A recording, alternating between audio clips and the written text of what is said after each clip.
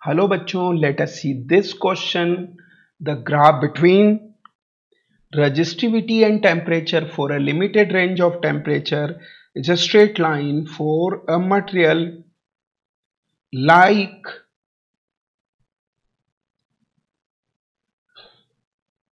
nichrome is a alloy. For the alloy, always the graph is straight line. RT is equal to R naught 1 plus alpha T for nichrome.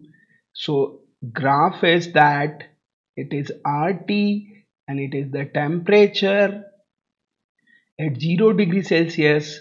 It is not 0, so definitely graph is like that. And if we decrease the temperature from 0 degree Celsius, it is 0 at critical temperature, and it is occur only for the nichrome. So answer is B. Thank you. All the best.